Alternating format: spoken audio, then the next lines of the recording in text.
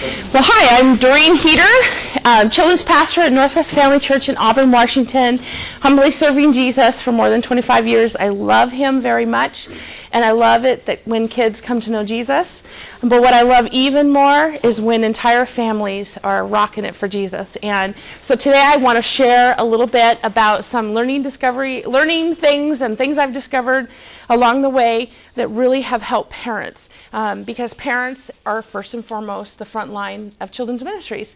And we need to partner with them, even the ones that are absent. And how can we do that? So we're going to go unpack that a little bit today. So let's pray real quick, and then I'm going to jump in and give my ideas. God, thanks so much. Thanks for being here today. Thanks for imparting, Lord God, a calling and a place for us, Lord, to serve you. I ask, dear Jesus, that you would help each person that's here to empower, Lord God, their leaders and their parents, Lord, to catapult for greater longevity of, Lord God, of your mission, kind of like ripple effects, God, throughout the children and families' lives. Father, I just pray for that. I pray for a harvest that's plentiful and bountiful, God. I just ask, Lord Jesus, that you would help each person here to not ever give up doing good, Lord, and not ever lose hope in the hope that you've placed inside of us, Lord Jesus, that they would continue, Father, even when times are tough and it's difficult, not comfortable, God. I just pray that you would help each person here, Lord, to keep continually taking up the challenge that you've given us and the calling, God, because you've already equipped us to do the thing you called us to do, God. So I'm so thankful for that. Bless this time, I pray, in your name. Amen. Amen. Well, spiritual formation, that's a big word that basically can be defined as a lifelong process of becoming more like Jesus. That's really the basis of what spiritual formation is. And our goal as a children's department, children's minister leader, children's team is to help parents, partner with parents, to discover how they can help the spiritual formation of their kids. And I know that each child is on a different journey and each family is on a different journey with Jesus. So it's basically helping them to take one small step closer to Jesus every day of their lives, and how to measure that. So we have to have goals, right? So we just don't want, boom, it's going to happen that they're going to grow spiritually, right? So there has to be intentionality a part of the parents, has to be intentionality a part of us. But oftentimes, I don't know if you've ever had a teacher meeting or a parent meeting, and they're like, and they're overwhelmed with this sense of guilt. I've even seen that a lot in parents. They're feeling guilty. They're run out of time. They're really busy. They don't feel like they can connect with their kids. They don't want to really talk about spiritual things like, well, I just trust the church to do that. I've encountered all of those different things. They really see sometimes us as babysitters, and we're really trying to be ministers, and impart the truth to their kids. So I've seen all those spectrums, and I just want to give you some hope. Hope in making a difference in the children's lives that are before you and the parents that are there. And I also know that spiritual formation is a lifelong process. So it's not one defined moment of salvation, right? That is when they make him their Savior. But what we really want to produce is children that make him Lord. That's what we really want. We really don't want good kids. We want godly kids. So how do we do that? And how do we become more like Jesus? And what are the measurable moments in a child's life? Are there measurable moments in a child's life? And I would say yes. There are measurable moments that define the growth process and how we can ensure children are making spiritual progress. And I love some of the books that Barna has put out. If you have not read them, you need to read them.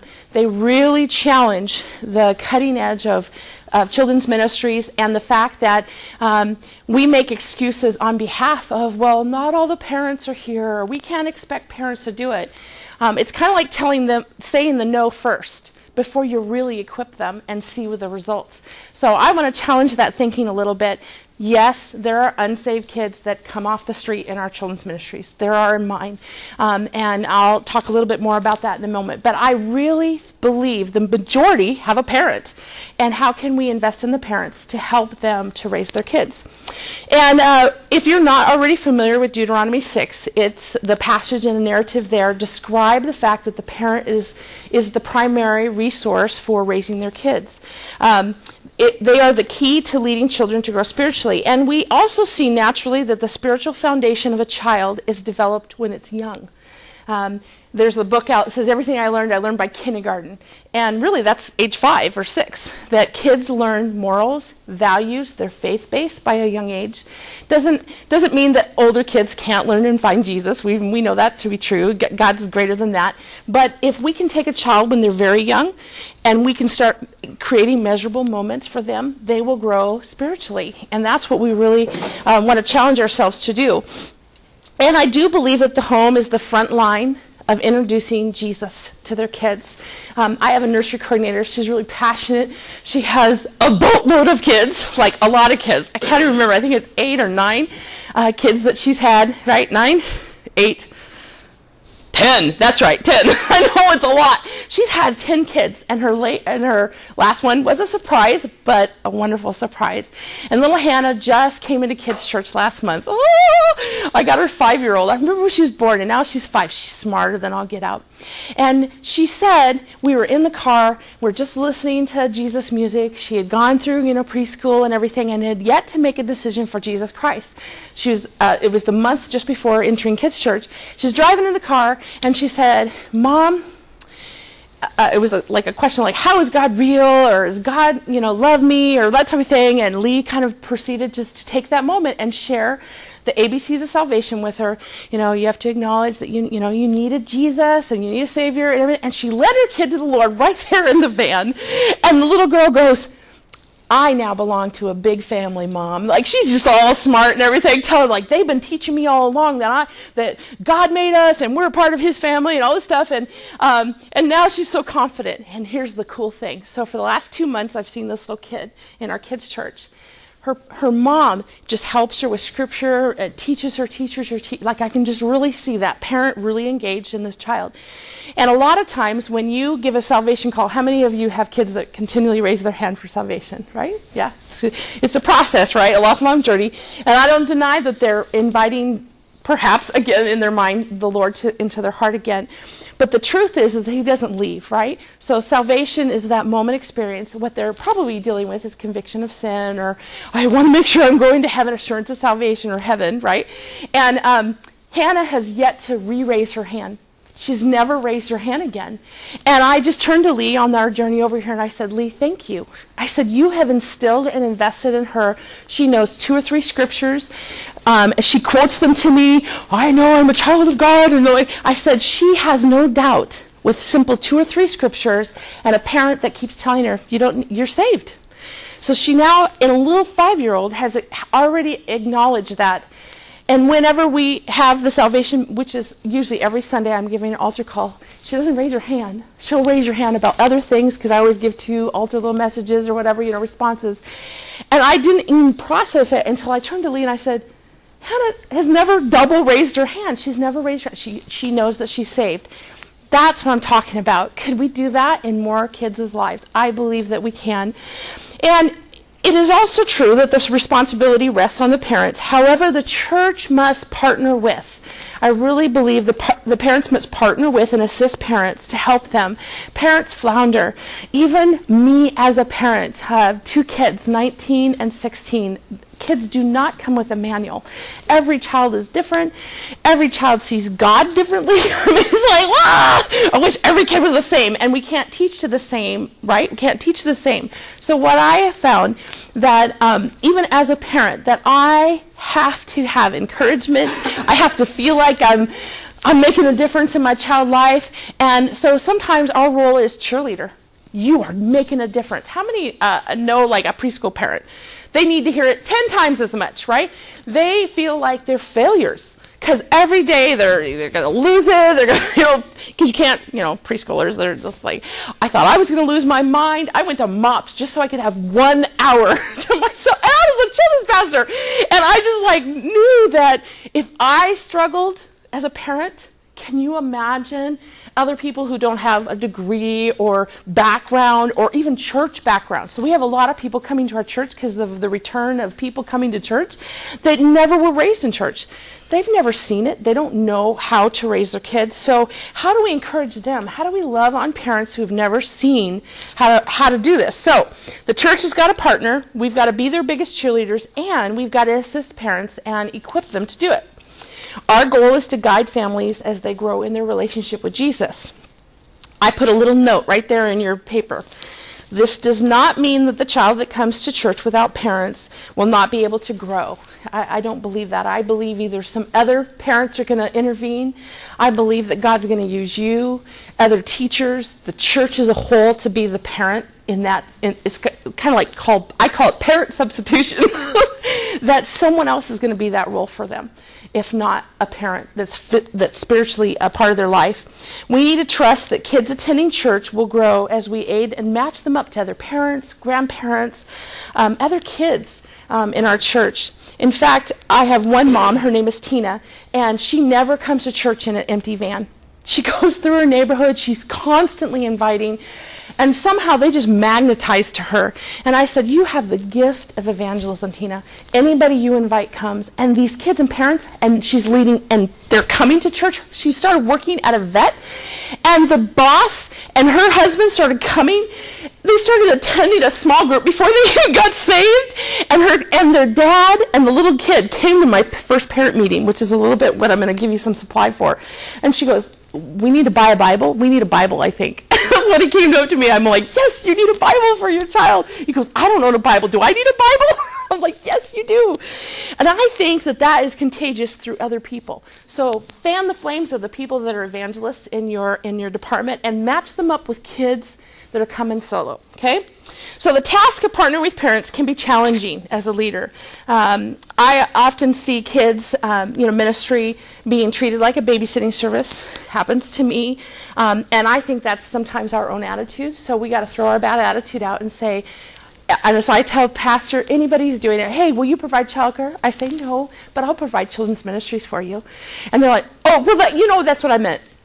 Yeah, that's what I mean too. I'm like, I'll provide ministry for your kids, not babysitting.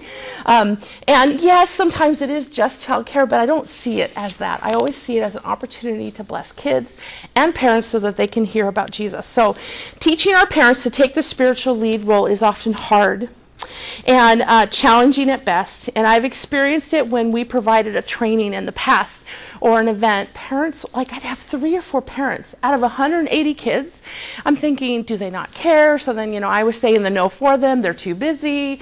Don't say the no for them, and don't make excuses for them. Hound after them and continue to cheer them on and cheerlead them on and over-communicate. And I think perhaps some of my fallacies are all of those things. That I didn't over-communicate, that I didn't tell them how valuable it was, that I didn't provide breakfast. Now I provide a big buffet breakfast. They come to that, which is really cool. Whatever you have to do to get them there, right? And so, and I do it during the first hour of church. So we have 2 services. I do it during a time they're already bringing their kids. I tell them, come in. This is your volunteer time at the first hour, and then you can sit in service a second. They do it. It's just, it turned out. And those little experiments that we had instead of long meetings or meetings that were boring, changed it, and we call it parent preview.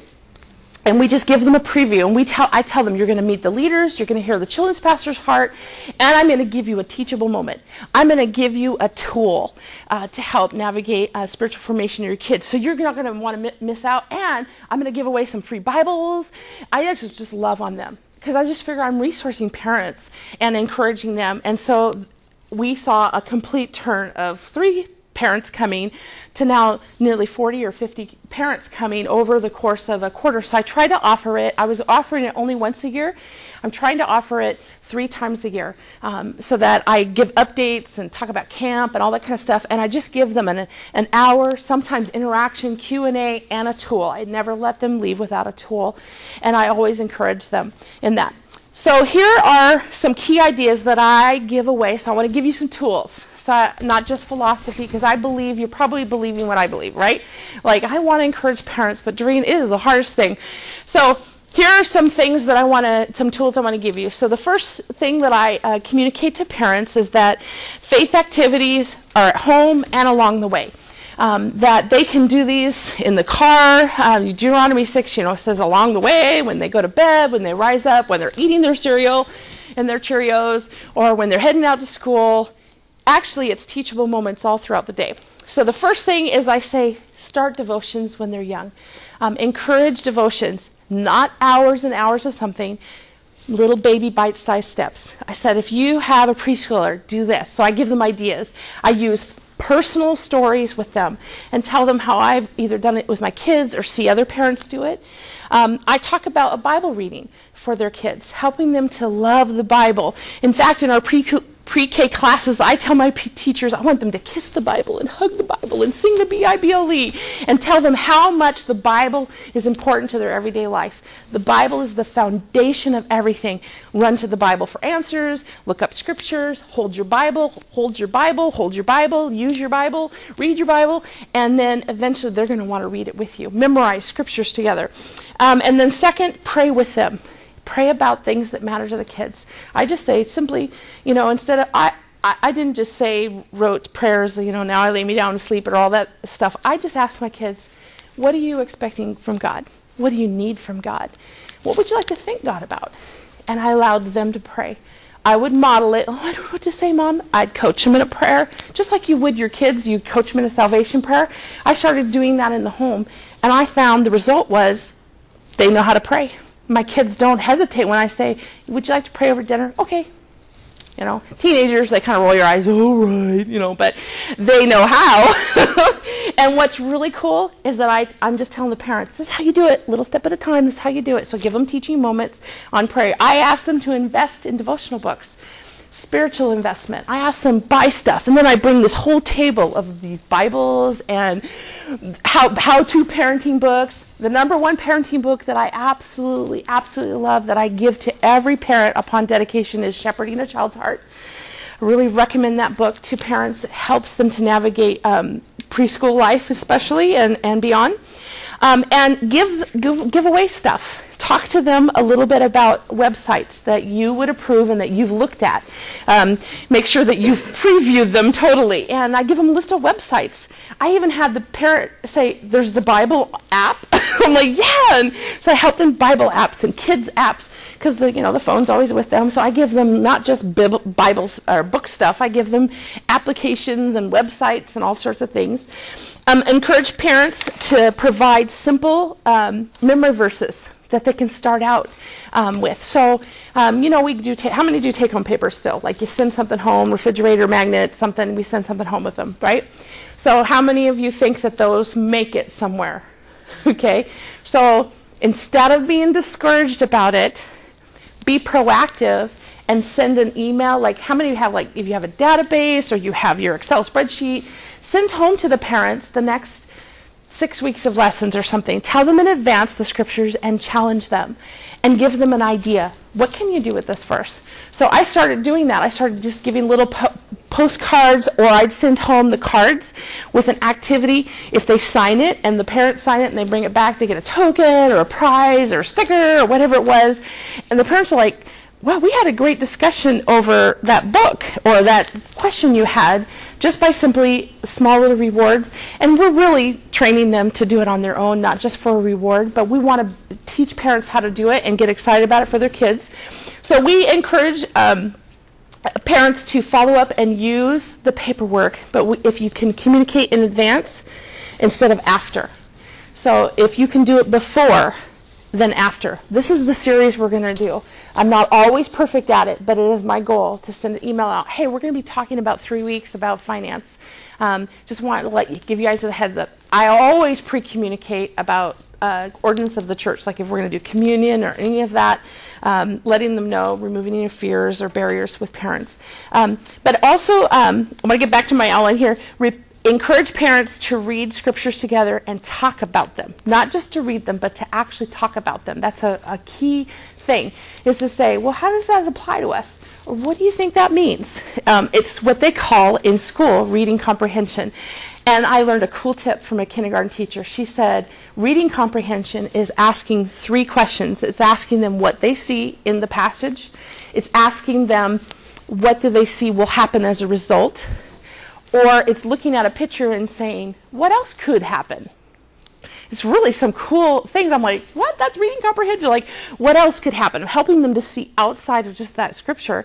On Wednesday night, just this last weekend, Jam Street, we have a little thing called Jesus and Me Street. It's our club on Wednesday night. And the kids came and I said, tell me what the scripture says about God. There were 6 qualities about God in one scripture verse. And I got them all excited. I said, we're going to be on fire for reading the Bible.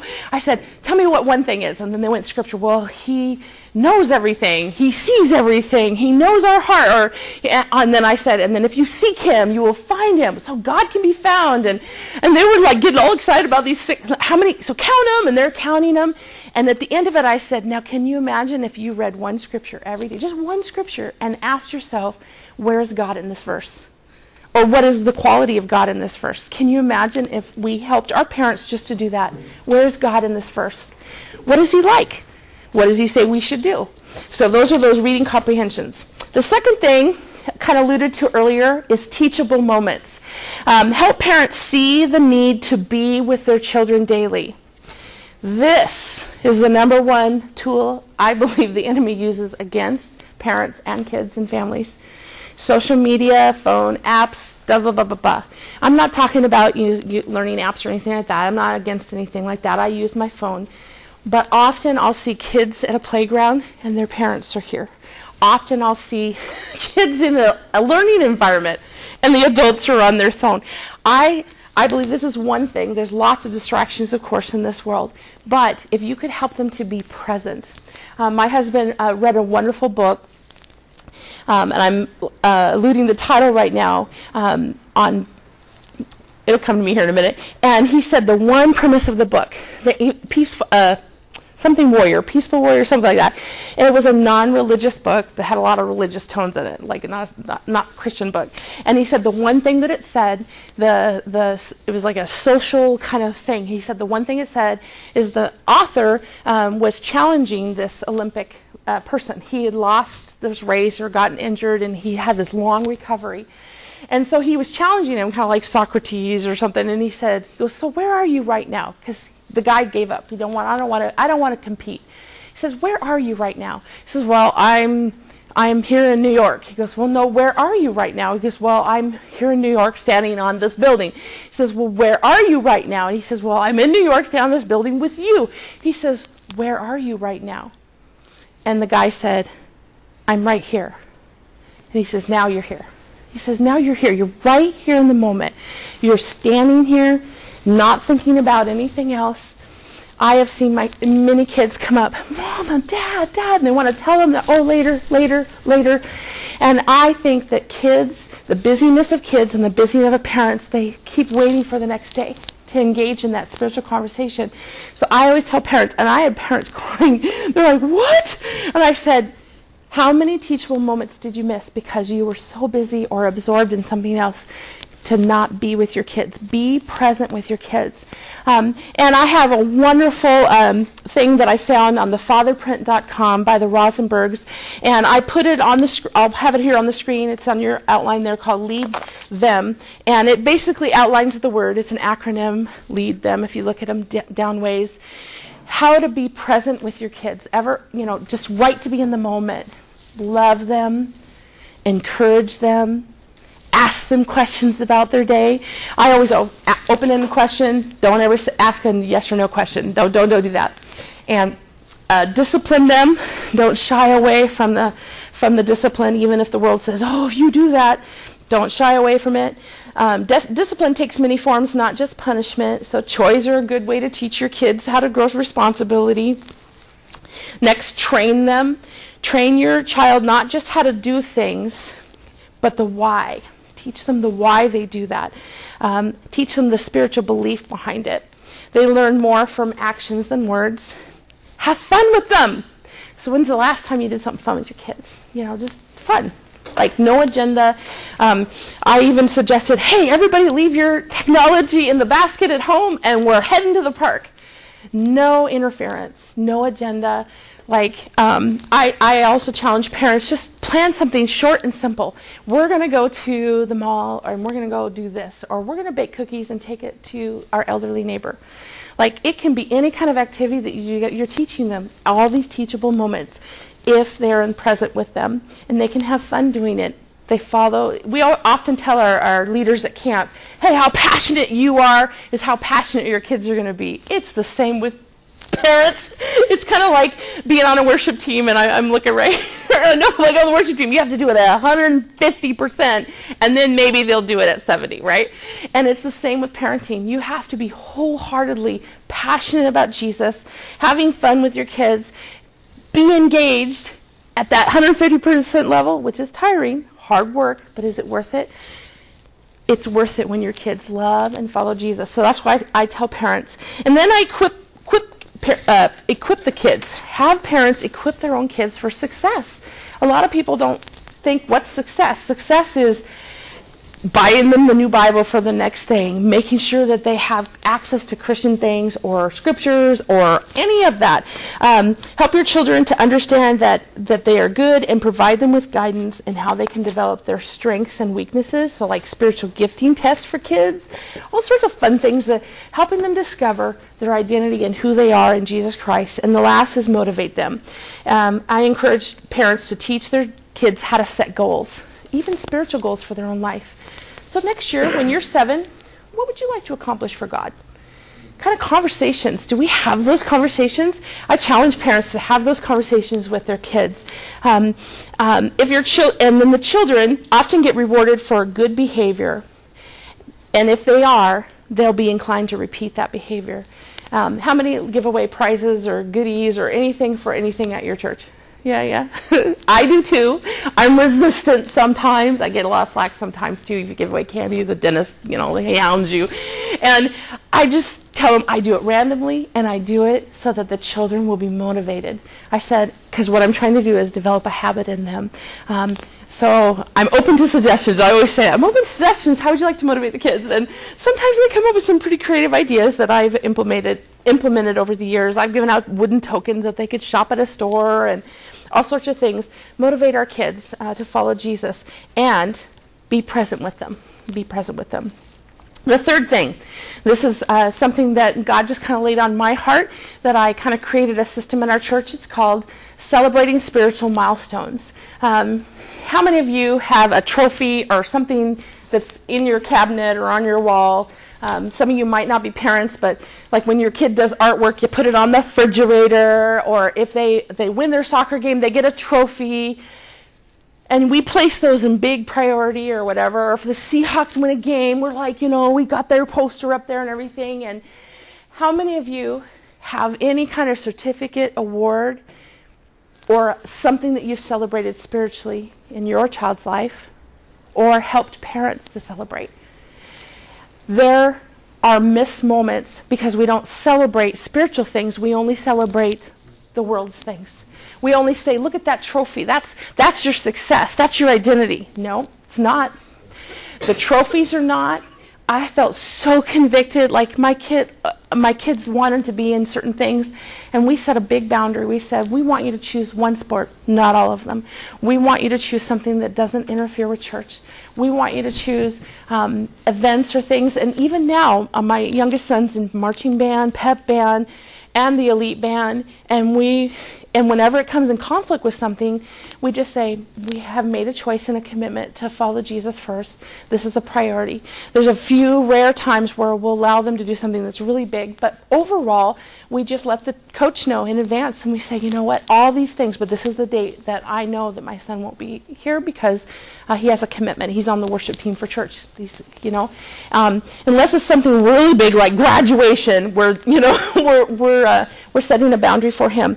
And I think that we often celebrate all of those cool things and we celebrate our football teams and all sorts of things way more than we celebrate the spiritual milestones in our kids' lives. So parents at our church, so I created a little certificate thing out there. On the way out, you can grab any of the resources I brought. One is a certificate of milestone. I created 3 or 4 of them. And I encourage parents to spiral bind them, frame them, create a scrapbook, and whenever a child accomplishes one of the milestones, fill it out, bring it to me, I'll sign them, or I'll sign 15 early, or whatever you need to do. If you want it signed by me or Pastor Garen or anything, child's dedication, I sign one for them, any of these things, so that they're celebrating, scrapbooking, adding the photos in there, because those are the things that I think that we should celebrate. And my nursery coordinator, she became my preschool coordinator, and all through those years, she kept their certificates, and she lined the wall right at their level. And so every time they got one in chronological order, she's framed these things. So when I go to her house, she's like, okay, and this is when they got their first Bible, and this is when and the kids can tell me, did you see Pastor Dorene? I got a new certificate on the wall. I'm like, way to go. She goes, I had to start cycling them through, she said, to get them down the wall. And she goes, and I'm going to put them in a spiral book and laminate them and put them in a spiral book so that they can always remember. We celebrate when they lose their first tooth or their haircut, but do we celebrate those spiritual milestones for them? So often children love their work displayed, so let's display them. Spiritual formation milestones that need to be celebrated, and the parents got excited about this. So they'll take a stack of the things. I put them at every kid check. I put them at the nursery counter, the preschool counter, and that way they can just, on Sunday morning, oh, Pastor Dorene, this week my child for the first time shared their story with someone else and invited them to church. Boom, done. Any kind of spiritual thing that their parents want to celebrate, I'm all for it. I'm like, yes, they memorized their first verse, they memorized the first chapter. I've signed off on all sorts of things. Anything that's celebrating their spiritual growth, I'm all for it. So in your notes, you'll see a list of some things that I put in there. So along in nursery, their childhood milestones is what I call them. So in nursery time, when they're little, well, what can we celebrate there? The first time they fold their hands and pray over their snack. In nursery, I've signed that certificate. And they prayed for themselves. Jesus, thank you for my food. Done. I'm signing that, man. I'm celebrating it. Parents are all excited. They prayed, and my workers also give certificates if they see something. So I'll sign one, and if parents alert me, or if a teacher comes up to me, I'm like, oh yeah, give them that. That's awesome. They invited 5 neighbors, and they came. We're celebrating. You have the gift of evangelism, and you invited 5 friends on this day. And I'll just fill it out for that. I just think it's really important. So during their nursery time, we do things like when they praise the Lord or raise their hand, or just all. And you think it sounds petty, but the truth is that parents get all excited about little things. If they're going to go try to catch Pokemon out in a parking lot somewhere, they can do this. This is awesome, and even more exciting for parents. Early childhood, when they buy their first Bible, when they read their first story, when they can repeat it back. So we bought the rhyming Bible for our kids. Who is big and mean and strong? A giant named Goliath. You come to me with the spear and the sword. I come to you. Oh, my kids would quote. I read that book 100,000 times. And when we got to the end of the book, Jonathan, my oldest, said, can we just date it, Mom? I'm done with that one. Let's move on. So I date when they started reading the Bible when I bought it, and I date the back of the Bible. And now my children on their bookshelves, they'll throw all their other books away. They have the Bibles that they started, and they've dated them when they started reading them and then when they were done reading them. Like Michael's in 11th grade, he's still reading the Action Bible. Just so you know, it's the comic book Bible. He loves it. And he's like, Mom, just don't put that away off the shelf. Okay. Let you read that one. He just kind of left light reading, I think, for him. So celebrate those milestones of when they buy a Bible, or when they've read it, or when they've memorized something for that. And I also, in elementary, of course, those are some bigger milestones, I think, that happen in elementary to be celebrated. This is when kids really learn and grow in a deeper walk with the Lord. And so there's the assurance of salvation. Maybe they raise their hand. Maybe God called them into missions. That's a big milestone. Let's write that down. So many times, I don't even remember now what age, or I remember I was at camp, Cedar Springs camp, when God called me into ministry and missions. I remember the year, I think it was that same year or the year before, that I was filled with the Holy Spirit. But I don't have dates or times or anything. But wouldn't it have been cool, not that that's relevant, but that I went home and told my mom and we filled it out and put it in a journal. And I remembered when I had that milestone, because when they look back, what are milestones for? In the Bible, God would say, build a bunch of rocks and put it right stinking in the middle of the river because I allowed you to cross on dry land. Build a big old bunch of rocks right here because when you come around the loop and you see that, you're going to remember that I provided for you, that I did this for you. If kids build milestones, big markers along the way, and when they come around, and they're going to go, oh, I remember what God did. Milestones are to help them to remember what God did in their lives. If we can make milestones a big part of kids' lives, but who's to remind them of their milestones? The parents. So get the parents lit on fire and excite them and be the biggest cheerleader of helping them to celebrate the wins and milestones in their kids' lives. When they go to camp, when they go to Nitro and and 3 of their friends came to know Jesus. I mean, I would just celebrate we don't celebrate those enough. And we wonder why kids are not very excited about church because they're not looking forward to something. Because kids love to earn stuff. And the truth is we're not giving them money. We're not giving them prestige or anything like that. We're celebrating spiritual growth. And I believe that kids get excited about that when they first volunteer. So everywhere between kindergarten and 5th grade, they're like, I want to serve Jesus. I'm so tired of going to church. I have a little kindergarten, Hannah, she's for example. When can I be baptized? She's like, when can I serve on the worship team? She's so excited about serving the Lord, she wants to volunteer. So I think we need to celebrate those milestones. And the last is faith-building connections between home and church. So there are some specific things that the church does provide, which are the ordinances of the church. So how do we handle communion, water baptism, child dedication? And I just want to share a little story of what we do at NFC. It's just really something that I've learned out of experience. And I want to encourage you to have a system in place where you faithfully have child dedications, not just on Mother's Day, but that you have them on a periodic, it's they're on the calendar, because those are milestone moments for parents. And it also helps capture them in the spiritual growth of their kids. And I think not just the senior pastor should be a part of it. If there's a children's leader or a children's pastor, you should be a part of the child's dedication, because you're saying, kids matter, and I want to be here right from the start.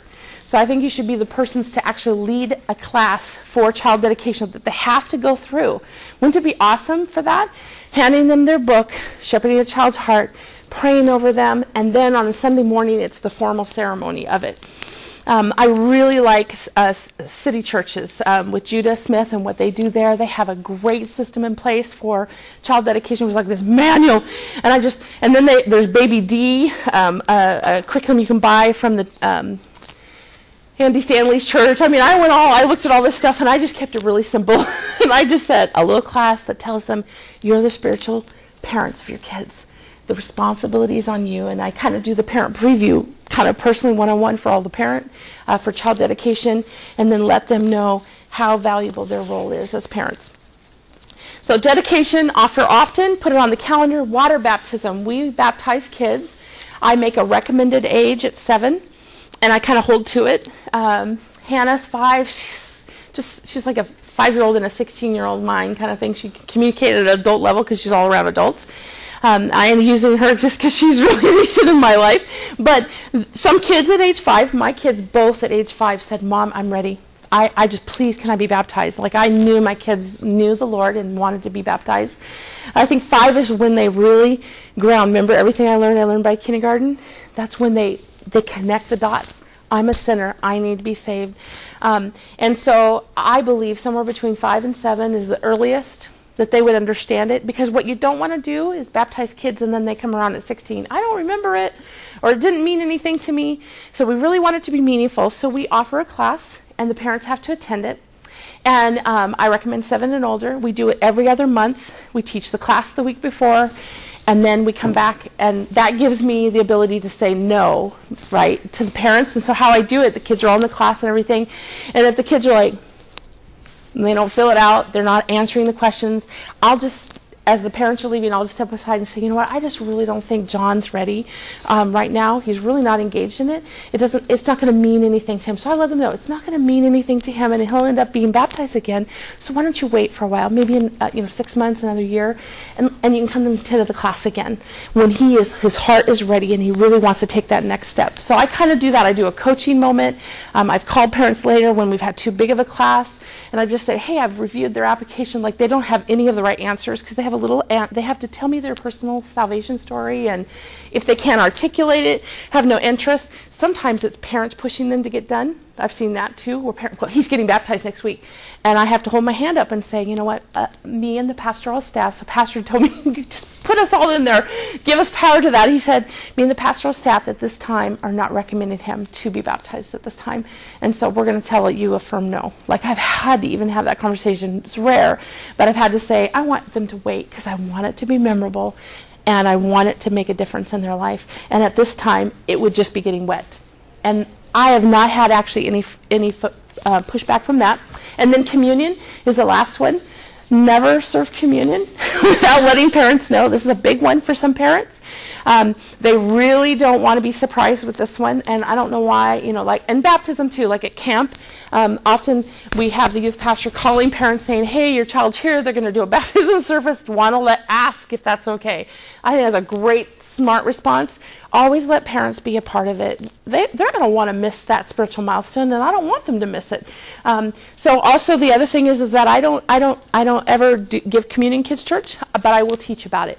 Heavily teach about it. I'll teach the ordinances of the church, and encourage them. Next week you're sitting with your mom and dad in the main service. Ask them if you can partake with it, because I really want to have an interaction with the parent, because the parent's going to know the child's heart and where they're at, and on communion. So that's a little tidbit on there. I do encourage that, and I want to just draw to the very end here some questions. No, we don't have a lot of time, but I want to give it food for thought, and I want it to be that you would answer these questions maybe for if you're the leader, maybe you can make the decision, or if you have a team, include them in on the process of answering these questions. So I'm going to throw them out here due to time, but I want to have you think about them just for a minute. So question number 1, to help parents be more involved in the Christian education or spiritual formation of their kids, how can your church or children's team design your program to include the parents? So in what ways do you include parents? We started a thing called parent partnership. We did a parent partnering where we invited parents to serve in any area of the ministry. They didn't have to serve.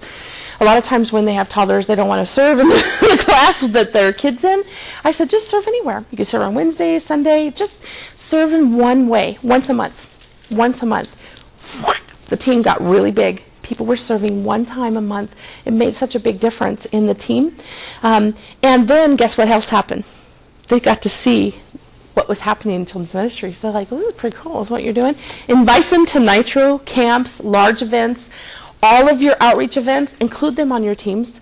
The best place I've ever recruited was by inviting them to an event. And they're like, this is how children's ministries is. This is so cool. Can I be a part of this? And then I start them off in baby steps. I've recruited more people that way by inviting them to events and to participate in children's ministries in some function, whether it would be an outreach, an event, district event, doesn't matter, whatever it was. Then they get to see what children's ministries and how fun it is and the reward of kids getting saved. So how do you include parents? Second, how can you be intentional about communicating and partnering with parents? Remember, communicating before the event happens, communicating before the lessons are going out. Oftentimes, take-home papers are to follow up what you taught. Wouldn't it be better if the parent already had the content ahead of time and saying, hey, over the next 2 weeks, you're going to be learning about finance. It's now all of a sudden shifting the role to the parent, and now the parent feels empowered. The parent's going to be much more, instead of, surprise, this is what we learned today. I felt, when I was talking to parents, that's how they felt about take-home papers, and that's why they would toss them, because they felt lesser of the lower, they didn't feel like they were the educator spiritually. So how can I, and it might be just semantics, where I'm switching it around, but if you do it beforehand, now the parents have a say. They have a voice. They have the ability. Even if they don't all take it, they now feel more like, oh, they're including me in on the no. I know what's coming. And I think that's really important. So how can you be more intentional? Whether it be calendar planning, I print off the full calendar and I tell them it's all in pencil, but this is an idea of what children's ministries look like. And they're like, so I have a copy of my calendar back there. It's not exhaustive, but it was what I handed out at the last parent meeting. And it changes, like, oh, we're not going to do that event. We're going to put that in there. And parents don't freak out about that, except for the big things, like camp. Don't move camp because camp can't be moved. Anyway, but just communicate to them the schedule. And here's my third question. What ideas can I present or bring up to my children's ministry team to offer parents guidance, tools, training, helps? Can I bring in an awesome teaching series and be intentional? Once a year, we're going to offer a parenting seminar. Once a year or 3 times a year, we're going to offer parent preview. How have you intentionalized equipping parents? Because they really need it. And then stinking love on them. Love on those parents. Tell them what a wonderful job they're doing. And I will guarantee it, most parents think they're doing a horrible job. There are a few that are they have insecurities too. Parents do too. And they just want to know, okay, well, that's your job. A lot of times we see that, right? They say, that's your job, and then I'll just follow up. How do we role reversal that? By praising them as the spiritual leaders. So I think that we need to be more intentional and not say the no or the excuse for them, but cheerlead them on and expect more out of our parents. So what tools do you give them? What's on the calendar for parents? It doesn't have to be busy. I'm not talking about busy work. I'm talking about intentionally planning to empower them to spiritually lead their kids. Barna offers spiritual formation of kids. He actually offers a class and a track for spiritually parenting. I think it's called Spiritual Parenting. He has a booklet that I've read through. I'm like, ooh, that would be really. There's tons to choose from. Dobson has stuff. Find something and offer it to parents, and then make it easy. Provide ministry for their kids.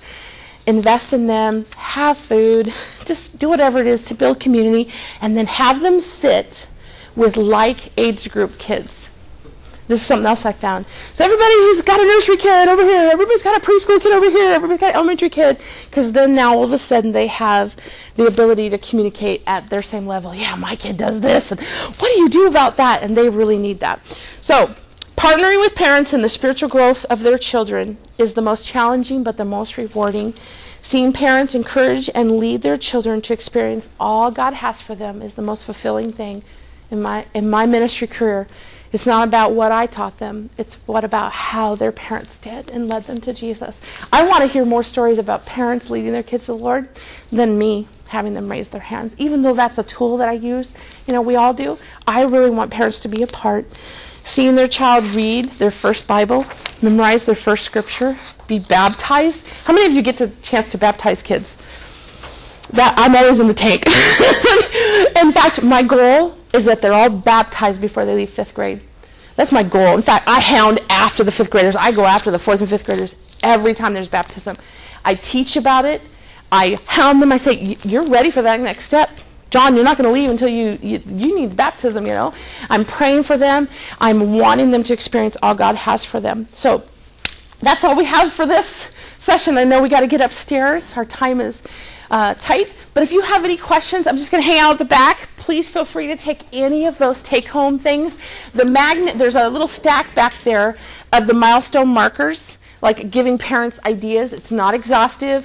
And I put a magnet on it, and parents have been putting it on the refrigerator. And I'm like, oh, yeah, because it's a reminder to them.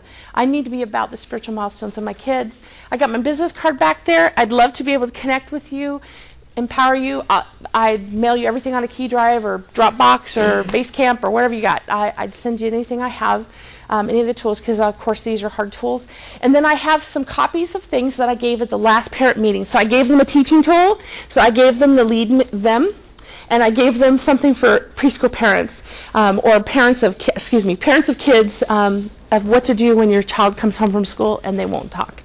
I give them some little tools, and I think that parents are like, oh, there's a tool. Like, they need tools in their toolbox to feel successful, and then cheerlead them on. I believe in you. Let's go. We have another main session. Thanks so much for being here. Thank you. Mm-hmm.